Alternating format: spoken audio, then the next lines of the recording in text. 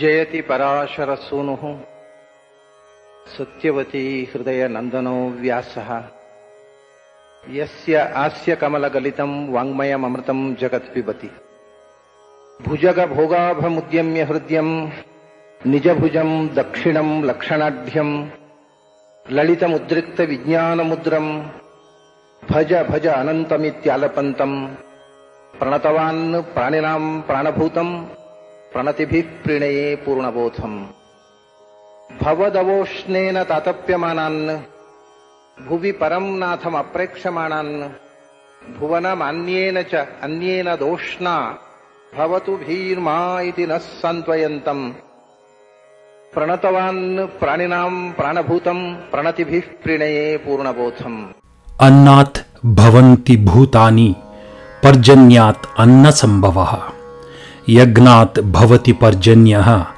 यज्ञः कर्म समुद्भवः कर्म ब्रह्म उद्भवं विद्धि ब्रह्म अक्षर समुद्भवं तस्मात् सर्वगतं ब्रह्म नित्यं यज्ञे प्रतिष्ठितम् एवं प्रवर्तितं चक्रं न अनुवर्तयति इह यः अग आयः इंद्रिय आरामः मोघं पार्थ सह जीवति. The above shlokas explain the complex causal connections behind the wheel of the universe. The shloka starts by saying that the food we eat sustains our life. The food we eat depends on the rains from the sky, and the rains sustain the crops we grow in the fields. The yajna we perform sustains the rains. The yajnas are the actions or the karma performed by the humans on earth. The farmers extensively prepare the fields before the rains. Bhagavan is the inspirational force behind our actions or the karma. Thus, we have the causal connection. Bhagavan causes people's action, which causes yajna, which causes rains, which causes food, which sustains life. To understand such Brahma, Vedas are the source of knowledge. Vedas help the humans understand and realize Bhagavan. The causal wheels are fully connected as follows. By the knowledge of the Vedas and introspection within, one has the potential to realize the existence of God, who is the inspiration for all the actions of people, which in turn result in the yajnas that causes the rains, which in turn causes the growth of the food grains in the fields, which in turn provide the food for the humans for sustenance on earth.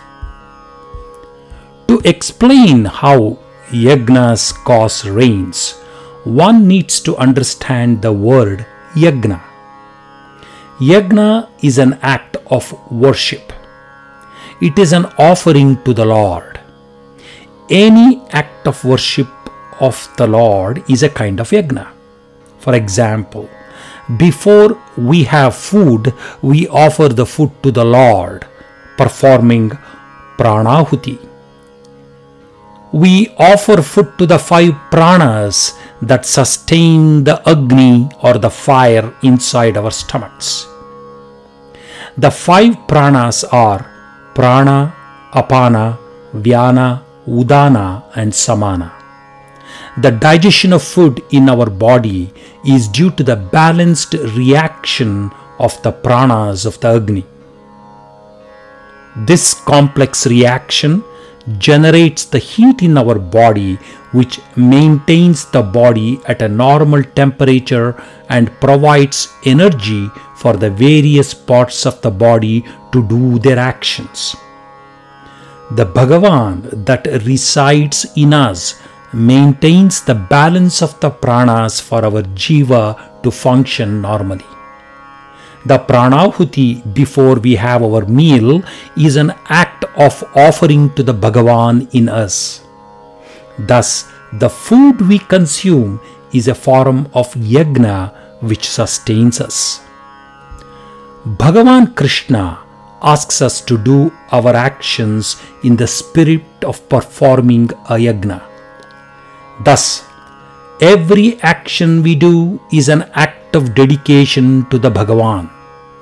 A popular morning prayer has the words, Sarvam Tvad Aradhanameya Bhuyadi. Here we praise the Lord and wish that every action honors Him. It means, let my every walk be an act of pradakshina for you. Let every prostration be a namaskara to you. Every utterance be an act to remember you, and every thought be your dhyana. Thus, our entire living becomes a yajna. How is this yajna related to rain? Let us look at the conduction of traditional yajna. A yajna is a fire sacrifice. The act of worship by yajna involves an offering of various things like rice, ghee, payasa, etc. To the outsider, this may appear as being a colossal waste. However, the amount of food offered in the yajna is a tiny portion of the food we consume after the yajna. Thus, the yajna is a symbolic act of worship of Lord Agni. For example, the farmer has to spread the seeds in the field to grow his crop. The seeds are the actual grain from his previous harvest. It will appear as if it is a wasteful exercise to an outsider since he is throwing grains to the ground. But without the seeds, his next harvest cannot happen. The seeds he sows become a crop that fills up the farmer's granary, and a small portion of the grains become the seeds for the next crop. Thus, the returns from the offering significantly exceed the offered amount. In today's world of consumerism, we see many advertisements for various consumer products which proclaim the virtues of the products so that the viewers get enticed into buying the products. Companies spend a substantial amount of money in creating these advertisements. But the company's returns are huge since many people purchase the products only after seeing such advertisements. Thus, the offering of ghee, rice, etc. during a yajna is an offering to Bhagavan. In the olden times, farming was like an act of miracle which depended on the external elements, mainly rain. The fire sacrifice was to appease the Lord of the Rains to get the water needed for the seeds to sprout and yield the farmer's bounty. What was the importance of fire?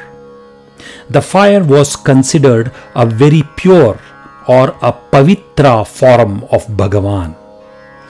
In Vishnu Sahasranama, the following shloka appears. Pavitranam pavitram yo mangalanam cha mangalam. Bhagavan is the purest of all forms of elements. He is the light of all lights. The purest visible element of the five basic elements, namely earth, water, fire, wind and space, is fire.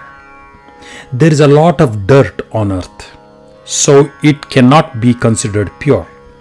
Water is a cleansing element, but water when mixed with earth becomes muddy.